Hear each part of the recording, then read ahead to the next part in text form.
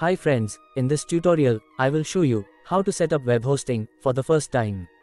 You can see here, I have purchased web hosting from onohosting.com and I have bought a separate domain from Hostinger.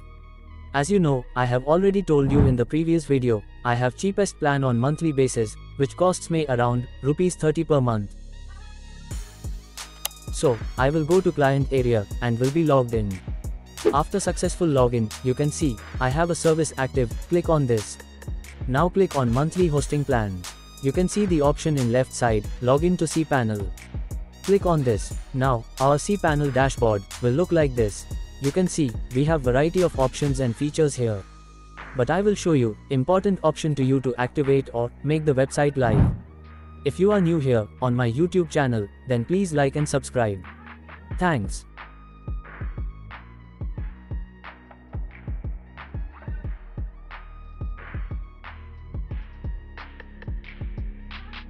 So, first I will upload source code of website, which I have written in HTML, CSS, JavaScript, PHP and MySQL. Kindly go to File Manager option. This is our File Manager area, where I can manage all files related to hosting. You can see this folder, public_HTML, so, click on this and open the folder. So, I will upload the source code of my website here. You can see, I have already uploaded the source code of my website here.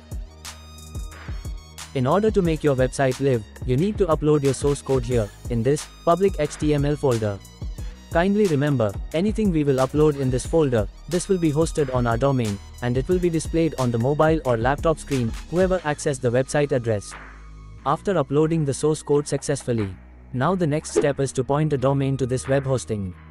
In this step, I will connect this web hosting to a domain.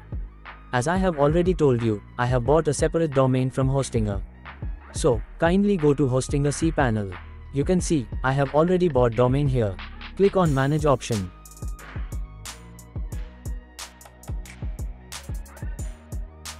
Then, you get the option in the left side, Domain Server Name. If you will open this Hostinger dashboard, there will be a default DNS, set by Hostinger here. Basically, you need to change the domain name server here to new DNS of web hosting. This new domain name server, in short DNS, will be provided by web hosting provider. You have to copy that DNS and update here in Hostinger panel. With new DNS, after updating you may wait for 24 hours to get it fully updated. You can see, I have already updated my DNS here on Hostinger, which means, my domain address will be reflected to my web hosting server, whoever accessed this domain URL.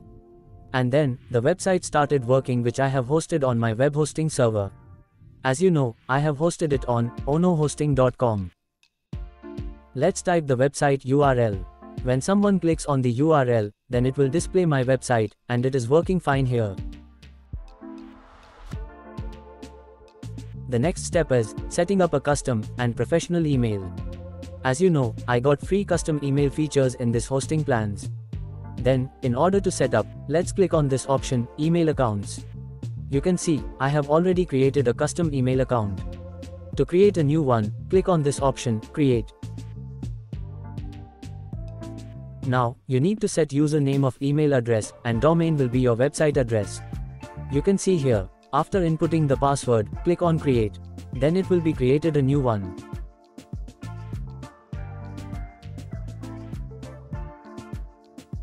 I have already this one, let's click on Check Email. Then click on Open. You can see, email services has been opened. It has same user interface like Gmail and Outlook. You can use this custom email address on your website, so that you can get user feedback and request easily here, in this email dashboard. Now, your website will work perfectly, if you will follow these steps. If you want to set up SSL for your website, which I have got free in this plan, then you need to activate this SSL. Just scroll down and go to SSL option here, click on this, you can see, we get 4 types of different SSL options here, you can choose any one, but here, I will activate this first one, which is already recommended to use. And after selecting this SSL, click on Save. Now, SSL will be activated to your website. This means, the protocol in your website address, HTTP, will be changed to HTTPS, which is a positive thing for your website. I hope you have found this tutorial useful, and do not forget to hit the subscribe button.